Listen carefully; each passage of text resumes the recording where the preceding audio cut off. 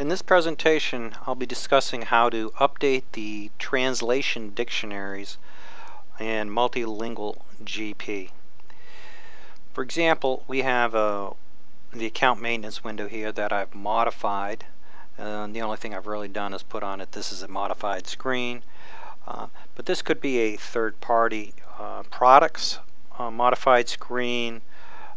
It could be a screen created in Dexterity, or it could just be a screen in GP that hasn't been translated yet. So in my example, I'm going to show you how to capture the screen and translate it into Polish. So we'll go down to the Multilingual GP icon and we'll select Polish. You'll notice that after the dictionary reloads into memory, it's still all in English, is because there's nothing in the translation dictionary to translate it from English to Polish. So one of the things we can do is we right click on the Multilingual GP icon, we select capture text and click on, or alternatively you could just press the F7 key. So once you click it on, what it's doing, it is now capturing any fields or phrases that haven't been translated. So I can translate, it's captured that screen right now on anything that hasn't been translated. So next, after it's been captured, I can turn off the capture and go into quick edit.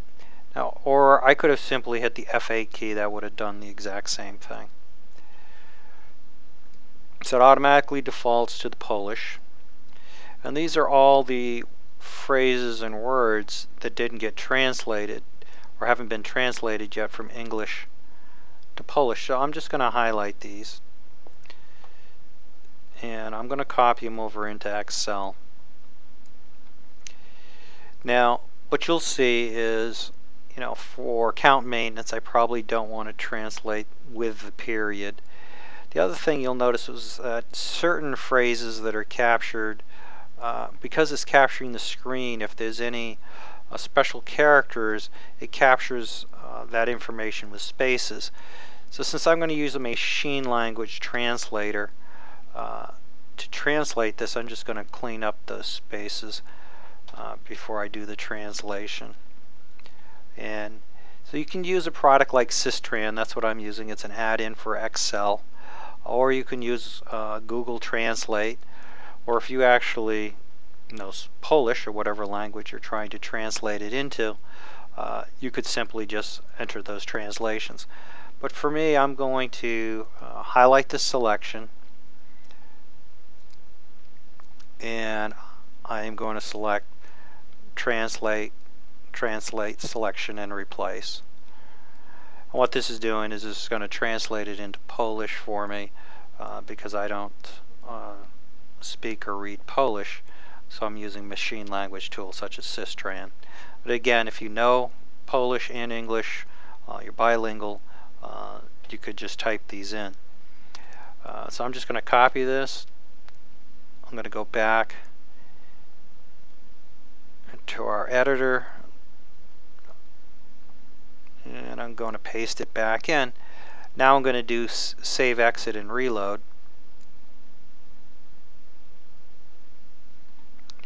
We'll minimize the Excel. And now what you'll see is that screen is now in Polish. So that's all that it took to translate this entire screen from English to Polish. Okay? So that you can do this, you could have captured many screens at the same time. You just turn on the screen capture, navigate through the screens that you want to capture. It's only going to capture things that haven't already been translated. Okay? If it's already been translated, it won't try to translate it again. Another thing that comes up is how to translate data. So I'm going to bring up a sales transaction entry screen. Let me just minimize our account screen here. And let's just switch over to simplified Chinese. As you can see, you don't have to log out or log back in to switch between languages or anything. So now what I have is a sales order processing screen in English, but you'll see that I also have this green phone, some data that has not been translated. So for a simple thing like that, I can go directly into the translation dictionary. Translation dictionary is nothing more than a text file. It's a Unicode text file. So I'm just going to right click on it, open it up with Notepad or whatever text editor that you want to use. So as you can see, all the translation is simply English or your source language, whatever that happens to mean. Usually it's going to be English. So we have our green phone, and then it's a tilde. That's the delimiter between the target, between the source language and the target language. So in this particular case, I'm going to use Google Translate to find out what green phone is in Chinese. So this is the green phone in Chinese. And again, if I knew what the characters were for green phone, I could have just typed them in, but since I don't, I'm using a translation software. So I've now I've updated the translation dictionary.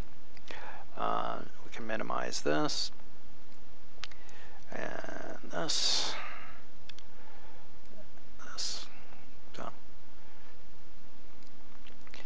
And what we'll do now is reload the dictionary.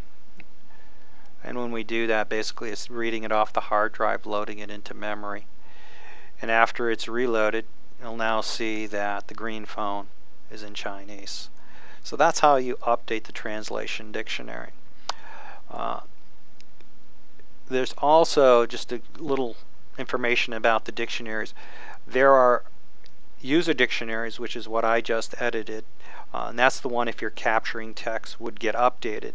But also there is a shared dictionary that everyone points to, and that's what we refer to as the main dictionary, which the end users wouldn't update, but an administrative person could review your user dictionary and then take that information and put it into the main dictionary for everyone to share.